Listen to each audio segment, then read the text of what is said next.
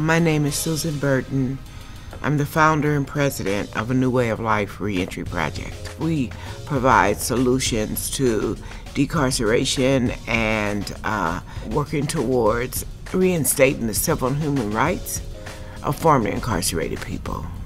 So I'm a Compton resident, and I'm really happy to see this pilot program launched in Compton. I've seen and talked with my community members, and to have this guaranteed income that they can rely upon, that they know is coming, that's gonna be a stable source of income. I really appreciate that. I pledge Compton because it's a great neighborhood. It's my community. I pledge Compton because I believe in Compton. And I pledge Compton because I live in Compton. That's my hood.